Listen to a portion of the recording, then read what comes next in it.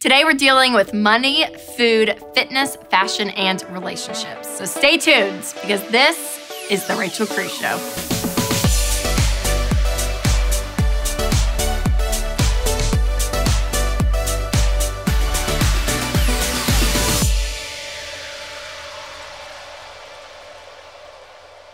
Oh, summer is coming to an end. Can you believe it? Time just flies. And I know summer for me, I jump off every bandwagon that I was on, everything that I was like, oh, this is gonna be so scheduled and so great and so perfect. Everything just kind of goes crazy during the summer. And so I decided for this episode, we need to talk about getting back on track and being healthy in all different kinds of areas in our life. Everything from fitness to nutrition, fashion, and even our relationships. So this episode, I'm gonna bring some friends on to talk about each one of these subjects. But first, of course, it's the Rachel Cruze Show. So we're going to talk about how to be healthy with your money. Yes.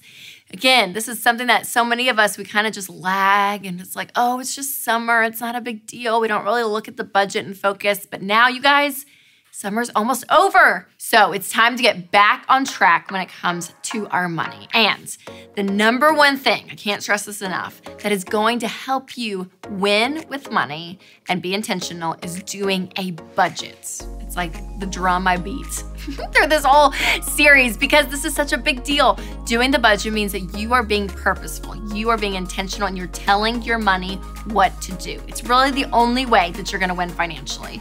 And so when you're looking at a budget, quickly, there's a few percentages for you to know when you're laying out a budget because your budget in a perfect world is going to be a zero-based budget, which means your income for each month minus all of your expenses equals zero.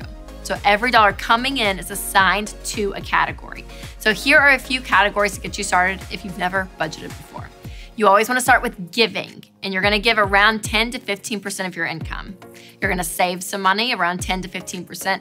Housing, so your mortgage or your rent should be around 25 to 35% of your take-home pay. Utilities, 5 to 10%. Food, 10 to 15%.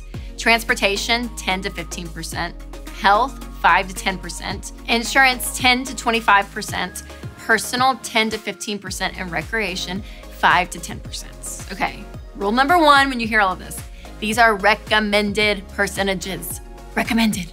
So some of you living in San Francisco may have a different percentage than those of you living in Schwartzburg, North Dakota. Okay, like it's gonna be different. It's going to be different. So again, these are recommended percentages. And rule number two, the order is important. So we always wanna be giving first, no matter where you are in your money journey, whether you're getting out of debt, you're saving up for an emergency fund, I don't care where you are, you need to be giving something. I always tell people to give a little until you can give a lot. Because when you are giving, what's happening is emotionally, you are starting to live your life with an open hand. When you start to let go of your money and help other people and you're putting your money towards something that you yourself are passionate about when it's helping someone else, what that does is that affects every other aspect of your life. You start to become more selfless versus selfish. And let me tell you, in our world today, this is a very important quality to have because my goal for you is through this whole thing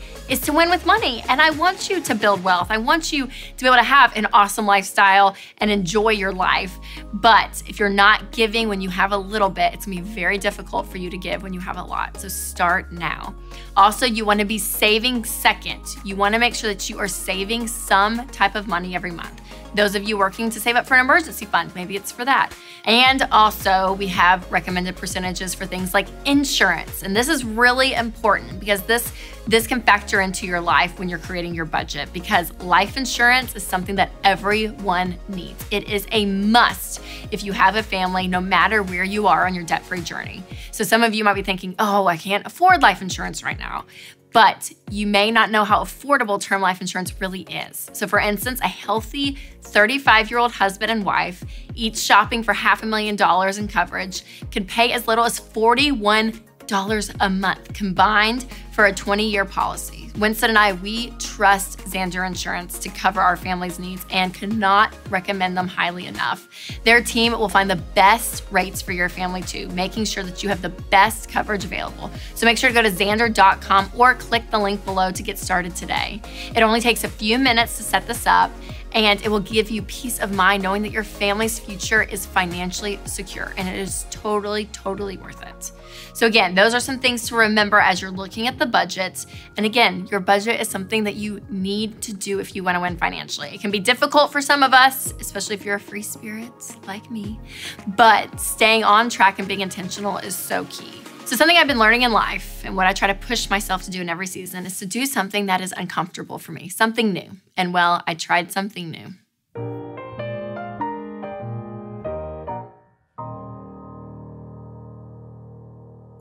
As we're talking about health, you know me, working on this workout train. I'm in and out, off the train, on the train. Sometimes the train stop, sometimes it's going full speed. We just don't know what's happening with Rachel when it comes to working out. So I decided earlier this year, I'm gonna work out.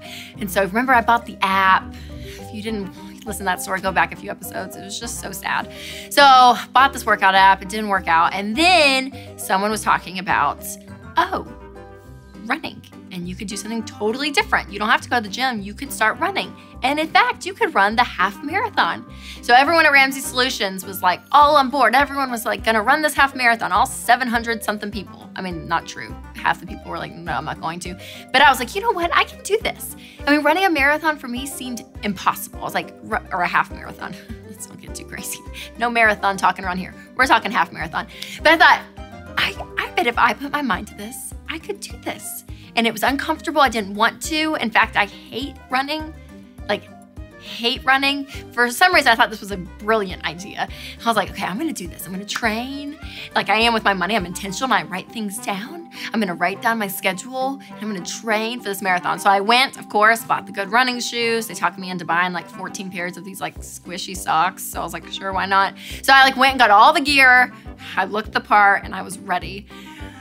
And I almost died like running a mile. I was like, okay, I can do this. So I had to like run and stop, you know, all that. But I was building up my momentum and I was 2.5 weeks into my training. And I had a 4-mile run on Saturday. And I was like, I'm gonna go to the park, and this beautiful park outside of Nashville, and the loop is exactly a mile. So I was like, oh good, I just need to run that 4 times. It's gonna be great.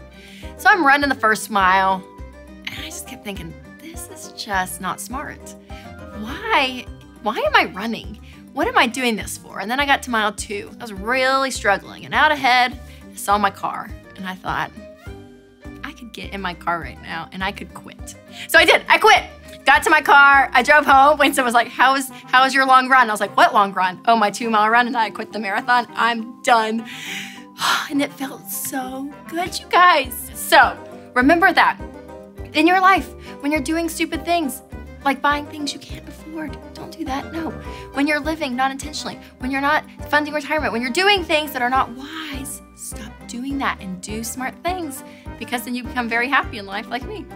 And another thing that is very smart to do is to track your progress in life. So what we have for you are 3 goal trackers to help you get started and say, I'm going to track what I'm going to do next. So we have goal trackers for baby steps 1, which is saving $1,000.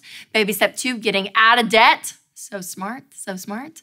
And baby step 3, which is to save 3 to 6 months of expenses. So make sure to click the link in the description below, download those goal trackers, start doing smart stuff, quit doing dumb stuff. Okay, our relationship, from parenting to marriage to friendships. And so the relationship expert and my good friend, Dr. Les Parrott, is here to join us. So thanks, Les, for being on. Always good to be with you, Rachel. This is going to be fun to talk about. So the big common denominator in relationships, especially with marriage, is that, you know, you have a man and a woman and they communicate differently. We're like 2 totally different beings, right? So I'm curious, from your side of studying this for years and years and years, decades and decades, how men and women communicate differently. Well, I love this question because communication is the lifeblood of a relationship. The health of a relationship will rise or fall based on how well the 2 of you communicate, whether that's in marriage or friendship or anything else. And so understand how to kind of bridge that gender gap when it comes to communication really comes down to understanding one word that's for men is so vitally important, and one word for women that is so vitally important. And that is, and this is based on decades of research, by the way, a woman by the name of Deborah Tannen spearheaded this research, incredible finding. She basically found that the number one goal for a man in conversation is what we refer to as report talk. Okay. In other words, a guy, we like to be in the know. We want the report. We want to be brought up to speed. We want the information. It's just that we don't need all the fluff. We don't need all the bunny trails. And that's why women get so frustrated, because your man will say, get to the point. What's the bottom line, right? Does the story have an end, right? And we get frustrated because a guy he's wanting the information. He just wants it kind of in bullet points. Does that make sense? Does that ring true for you in your own marriage? Yeah, I would say so for sure, right? I mean, it's like if there's a problem or an issue, it's like, well, here's the problem, here's the issue. It's like, yeah, right. And it sounds like a problem that our friends have had. Like I can just kind of go off in this whole tangent. So yeah, totally. So the report talk, yeah. Yeah, and so your husband's going, okay, big deal about the neighbors right now. We're talking about us. Just kind of stay on topic here, Yes. So we want the report. And I'll literally sometimes come home at the end of the day and say to Leslie, hey, give me the report. I'll literally say that. In other words, how are the boys? Do they have homework? What's for dinner? Did you get the mail? Give me the information I need to function in this home tonight. I want the report. Yep. Not so for women. Women have a compulsive need for what the researchers call not report talk, but rapport. Rapport talk.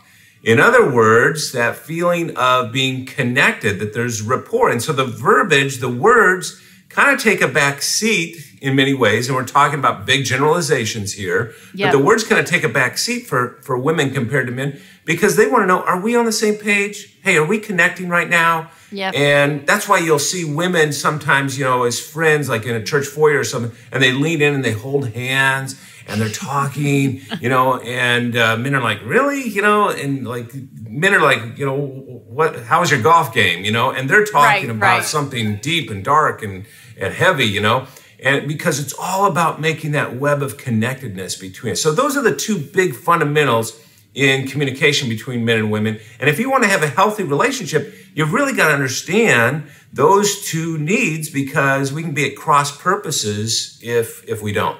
Yes, and those two things can function even in a friendship, right? If a guy-girl friendship, or even, I think between even, a dad and his daughters, or a mom and her sons, right? I mean, like all aspects of life, you can kind of function on those two words, report and rapport, and over generally speaking, like you said, it rings true, and it really does. And I think women, and I, assuming you would agree with this, are more emotional beings overall, right?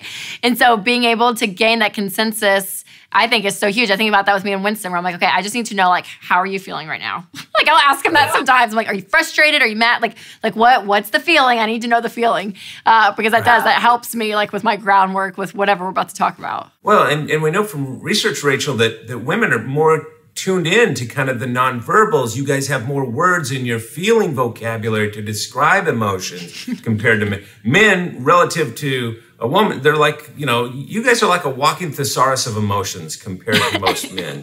And, you ask most guys, how are you feeling? Fine. I'm not hungry. I'm good, and so it's just, there is that gap. There's no doubt about that. But we can bridge it. That's the good news. It's a lifetime of work, whether it's in friendships, family relationships, or otherwise, but we can bridge that gap and make it much smaller for sure. That's so good. So just knowing overall the health of relationships, so dependent on communication, and knowing men and women communicate very differently and come at different approaches is so key to know. So I think that's just a good overall understanding, a nugget that we can for sure take away. The bridge to doing that is to clarify content and reflect feeling. That's what we both need to be doing on both sides of the equation, is making sure we accurately understand each other and we're tuned into the emotional message of that for men and for women. And maybe that can sound more challenging for men, but it's really not, because what women will sometimes do, Rachel, is project their feelings or their emotions onto their man, and the guy goes,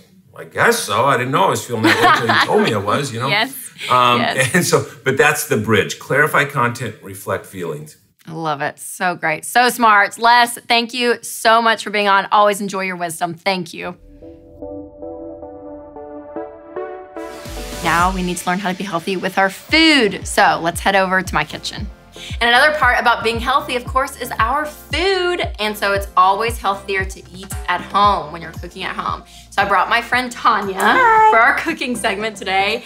And we're gonna cook 2 meals from Home Chef. And Home Chef is a home delivery food service. And you've been using it for 8 months now. 8 months, yes, you love it, don't you? I do love it. You get to choose from the meals. I don't just send you a random meal. Yes, so they have actually like 18 options, like vegetarian, fish, steak, chicken. Lots of options. All Fast meals, meals you cook, all different things. So great. Okay, so the first meal that we're gonna put together is a lunch, which is so great, because let's be honest, or I know when I'm home with my kids, I'm eating like peanut butter and jelly with them or turkey and cheese with them. Yes, so these are so fast. This is mojito lime chicken salad. Oh, beautiful. Have you cooked this one yet? I haven't done this one. I've done a quick 5-minute salad before. Okay. And there's actually a lot of options. Yes, for lots of choices. The quick lunches, which I love. Okay, so we chopped up some romaine lettuce. We do chop up the lettuce, Yes. but the chicken comes pre-cooked. I know, which is so great. And these little spices. Yeah, we're supposed to. So I'll to- let you. You stir that. Me stir that? Yeah, okay. you stir that. It's great because these recipe cards make things so easy. Okay, what do we do? Love recipes. Okay, so stir it all, put it in, and honestly, this is just prepping. And just throw it all in. Which is so great. Roasted red peppers there. And The chicken actually looks so good. no. Okay. This is dressing. okay. Oh, dressing. Okay, and Chipotle ranch dressing. it comes all together. Okay, you toss the salad. I'm terrible at tossing salads. Well, I'm no expert, but Okay, and what I love about this for real though, you're a busy mom. I am. I'm a busy mom. And you, do you consider yourself a good cook? Like, did you enjoy no, cooking? listen, I mean, I cook for my family. But I was definitely like a tacos, spaghetti, meatloaf mom, pizza, pizza mom. Pizza. And that's what's been so great is it's made me try all kinds of new meals. Yes, that you normally wouldn't. Which No, is what I normally love. wouldn't. Like my husband thinks he doesn't like onions, and a lot of these have like finely chopped onions or shallots in them, and he doesn't even know they're there, but the flavor is amazing. So we've good. tried all kinds of new things, eating things we never knew we liked, and definitely making things I never knew that I could cook. So, Yes, for sure. And it's so fun to compare, like the before and afters of the picture, yeah. because you really do. You're like a chef. It's pretty amazing. Pretty amazing. I'm a chef because I chopped the lettuce in this. I know, one, that's so right. That makes me a chef. See, that looks good. Beautiful. Well done, This looks a Tanya. lot better. Well done. All right, and the next meal is the hot honey salmon, which Yum. just smells delicious. So it takes a little bit longer to cook this, so we're not gonna do it today. We've already prepped one and did one. But what I love about, again, these little recipe cards, it gives you the time, it gives you when to cook within the ingredients, like how many days you have for it to be in your refrigerator, which I like because the box, which is like a gift that keeps on giving. Yes, I love opening the box. I do Yes. too, it's so fun. Okay. And it's got cooler bags in it and stuff when you Everything. get it, so it everything's literally like a pro. preps you with everything. All of your ingredients, all of like the exact amount you need of each ingredient, because I'm terrible at wasting things. Okay, when I watched the segment of you and your mom, Yes. and it was like making you so nervous that she was like, Rachel, just throw some spices in there.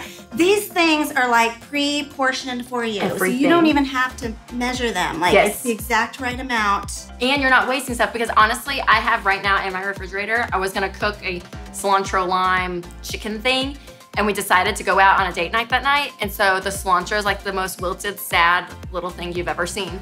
You know, because I just never ended up cooking it. Yeah. And so with this, I love it because it's like, okay, you have 3 days Just enough and you're there. for And your yes, recipe. and you're not wasting it all.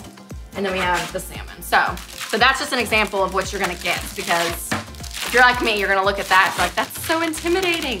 No, because look, we can make that and it looks just like So great. So with this one, it's your salmon and you sear it and bake it. Mhm. And then you saute some zucchini, some tomatoes, and green onion, and you chop these and mix it all together. And yeah, there you have it. delish. So good. Well, thanks, Tanya, for being here. Thanks for having This me. was so fun. All right, you guys, if you want to save time, save money, because you will not be wasting food, and eat well-balanced, delicious meals the whole family will love, make sure to check out Home Chef. It's so good. Go to homechef.com/Rachel, and you'll actually save $30 off. $30 off your first purchase, or click the link below. All right, I feel like we should eat. We should. We cooked it, So we should good. eat it. That's right, that's right.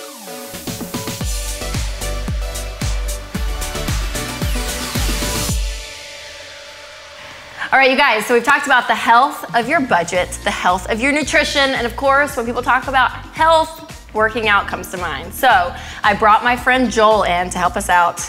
Joel is a personal trainer, and you've been doing this for how long, Joel? 4 years. 4 years.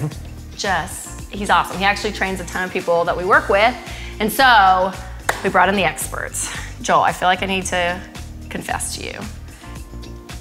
Me and probably a lot of people watching, working out, I hate it. And so I get on these kicks where I've done it 3 times in my life. These kicks 3 times, where I'm like, okay, I'm gonna do this. And when I do it, I go hardcore. I get up at like 4:30, I'm at the gym at 5, and I work out, and it's great, but it lasts for like 3 months. Is that normal? Very normal. That's the story that most people have. Okay, so how can we change that? How can we like make this a part of our lives? Like, what's the #1 thing? Well, that's the first thing. You have to make it part of your life. It's not something that you can do short-term and long-term and see results if that's what you want. Yeah. So making it part of your life is important, and also making it fit into your schedule is important, because most of us are busy. Yep. And we have a lot of responsibilities, kids, work, whatever it may be. Totally, and so being able to do stuff at home Doing it at home. AKA why we're at home, people, not at the gym, because we can't all make it to the gym. So you're gonna give us 5 easy workouts that we can do at home that are inexpensive.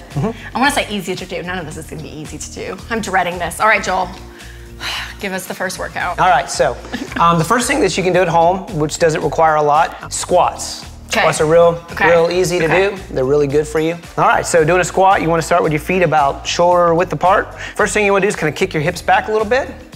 Squat down to a position, stand up. Go far down. How many should we do if you're just starting out? If you're just starting out, 10, 12, somewhere in there. Okay. 3 sets of those you could do. Okay, so about 10 of those, 3 sets. Good. Working the legs. Okay, what's Working next? the legs. Next we'll work on push-ups. Oh, jeez. Squats? I can do a squat. A push-up, I don't know if I can do a push-up. Push-ups, Okay. there's modifications to the push-up. Show us the correct form. So for a push-up, basically you're gonna be like this, but the modification is to make them a little bit easier is to the knees. Which is what I'll do. Your butt, your core, everything is tight.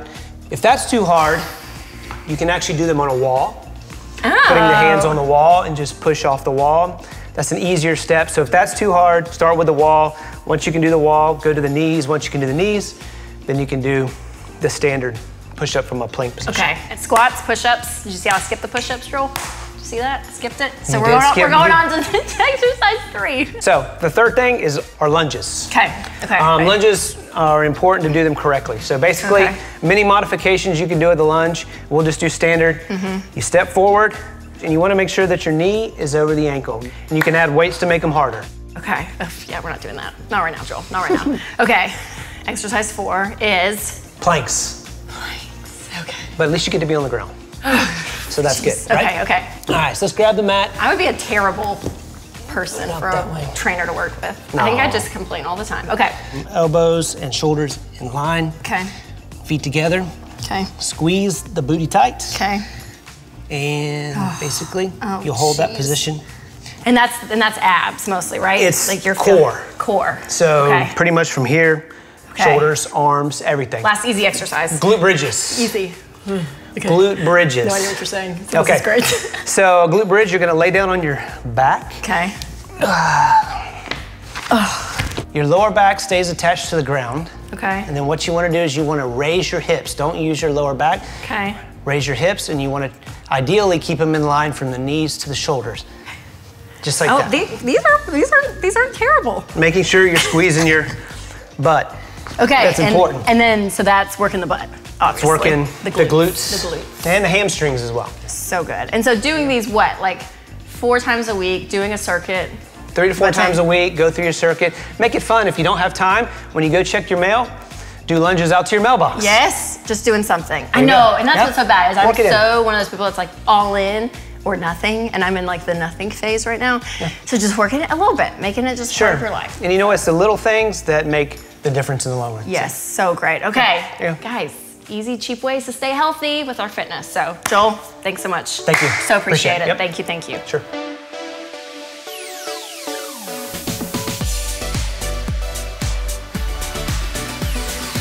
The one thing in my life that I love to keep healthy is my closets, my clothes. Gotta love clothes. So I brought in the ladies from You Own the Look. Thank you guys for being here. Thanks for having us. Yes. Okay, so tell me about You Own the Look. It's a company you guys started. Tell me about it. We did. So You Own the Look is a subscription-based service that basically streamlines your online shopping experience.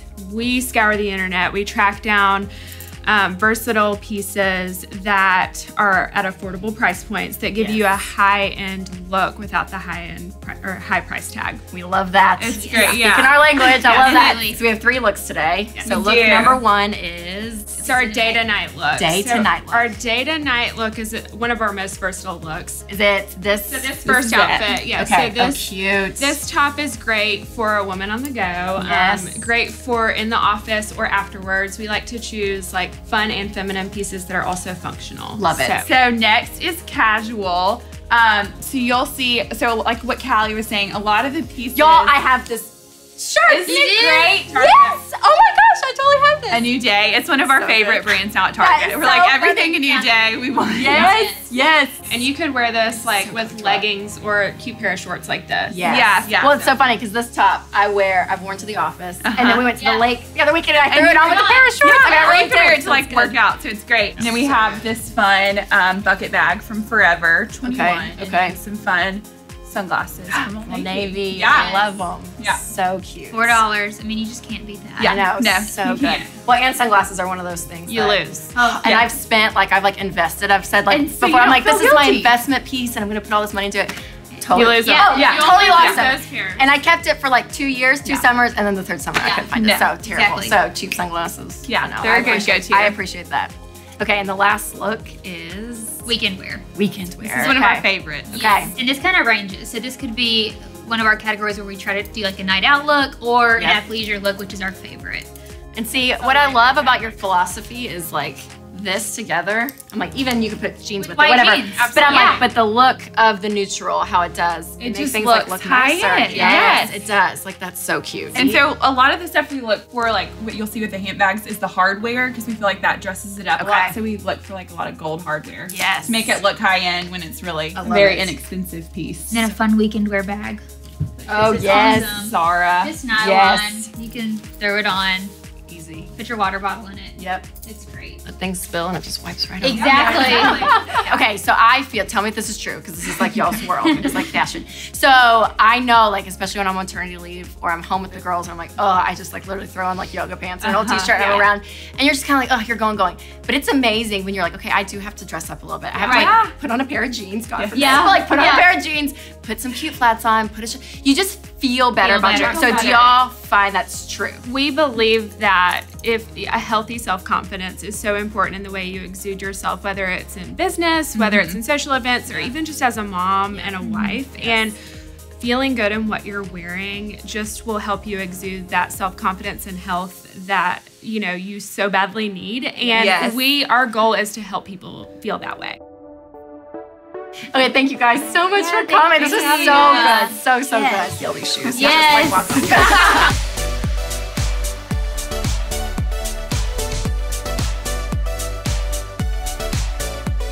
All right, now it's time for my favorite part of the show.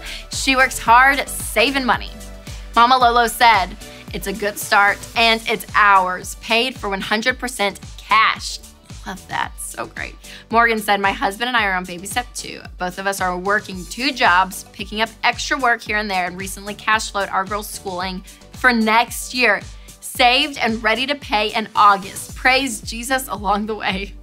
Trudy said 6 months emergency fund is funded. Now on to paying off the house and saving for a new car and new flooring. Ugh, I love it, you guys. I love being able to celebrate all the things you're saving up for. So remember, post your pictures on Twitter, Facebook, Instagram, and use the hashtag #SheWorksHardSavingMoney so we can celebrate you guys.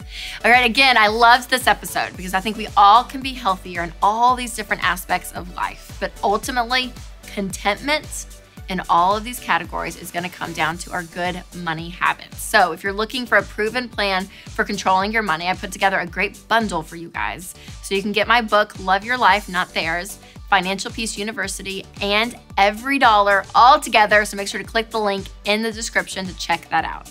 And thank you so much to all of our guests. So many guests on today's show. Thank you so much for coming on, and thank you all for watching. And make sure to subscribe because you don't want to miss next episode that is all about minimalism. And we may or may not have the minimalists on the show. So remember, you guys, to take control of your money and create a life you love.